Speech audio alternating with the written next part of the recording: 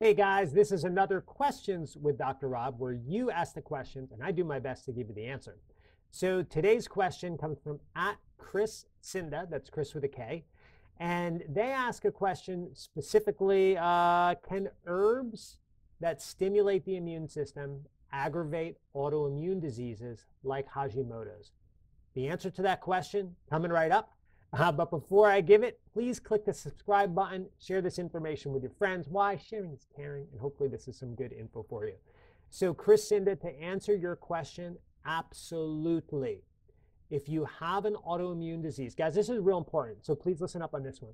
If you have an autoimmune disease like rheumatoid arthritis, psoriatic arthritis, psoriasis, lupus, Hashimoto's, type 1 diabetes, which yes is an autoimmune disease, if you have an autoimmune disease and you're taking immunostimulating herbs, they can sometimes aggravate your condition. What are immunostimulating herbs?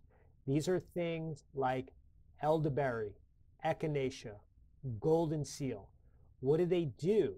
Echinacea stimulates the amount of white blood cells your body makes and also stimulates the speed at which those white blood cells move. So echinacea is making a lot more white blood cells, and it's also making them move a lot faster. This is great if you have a virus or a cold and you're using the herb for a short period of time, a couple days, maybe a week, maybe 2 at the most. But if you're taking this for a long time, like I want to have long-term immune support, so I take elderberry throughout the entire winter months and I have an autoimmune disease, you got to be cautious. And the reason why you have to be cautious is if we're causing an increased production in white blood cells and we're activating the immune system and we're suffering from an autoimmune disease, the immune system can then get more aggressive and attack our autoimmune disease. What does that mean? It means rheumatoid symptoms get worse. I've actually seen type 1 diabetics take echinacea or immune stimulating supplements and their blood sugars go through the roof. No food, no carbohydrates, no sugar, just the herb. Why?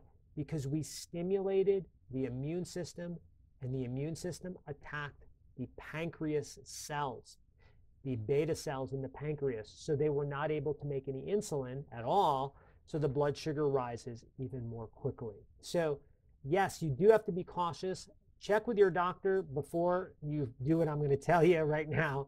But I think you can get away with taking immunostimulating herbs for about 1 to 2 weeks. So if you have a cold, flu, infection, you want to help your body get over it faster, I think you're okay. If you are a type 1 diabetic, you do need to monitor your sugars closely. Also monitor your pain and inflammation. If you're a thyroid patient, monitor how you feel symptomatically.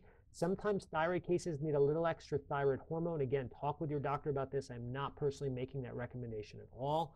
But talk with your doctor about that. You might need a little extra of your thyroid medication. Diabetics might need a little more insulin.